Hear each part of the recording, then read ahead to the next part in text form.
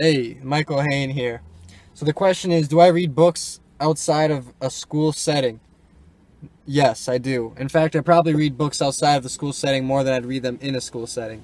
Because I find most of the schools that I've only been to two schools, three now actually, including the university. But all the school books that I've ever been assigned all sucked. They were all mostly garbage. The only one that I liked to a certain extent was To Kill a Mockingbird. What kind of books do I tend to read?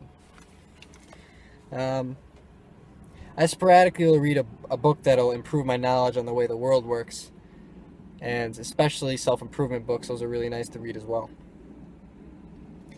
Um, any book that can take me past the popular picture story and directly closer to the truth on how the world works is something that I really find interesting.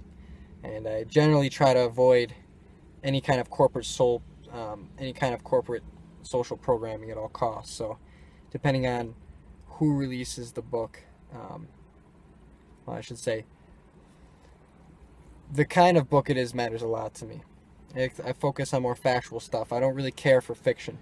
Um, I don't really care for fiction at all, actually. Um, but there has been a few, like a Brave New World. I've read that, great book. It's complete fiction, but it plays into my power and control area of life that I really am interested in. What I do read a lot, though, rather than books, is my computer. I will spend hours of time researching on the computer every day. At least an hour a day of research on things that I'm interested in. So, that's about all I have to say about that. And what do books offer that TV or movies can't? A lot. There's a lot books can offer that TVs or movies can't. Usually TVs or movies are created by capitalists with a lot of money, and they create it not necessarily for the benefit of the readers or the viewers, not necessarily for the readers, but more for the profits. And how many dumb butts can I get to come in and watch my video or my movie to make money? How can I get money from them? Well, I know America's like junk, so if I throw enough junk and a little bit of comedy into the movie, they'll just buy it up. So I really prefer books for that particular reason. There's great movies out there, don't get me wrong. Plenty of great movies.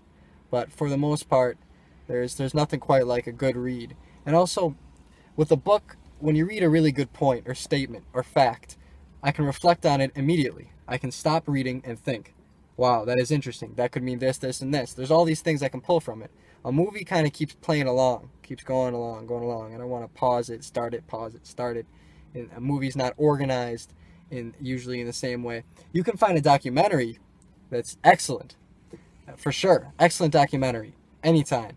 But movies, no, not so much. Yes, that's basically all I have to say about movies and books. Thank you.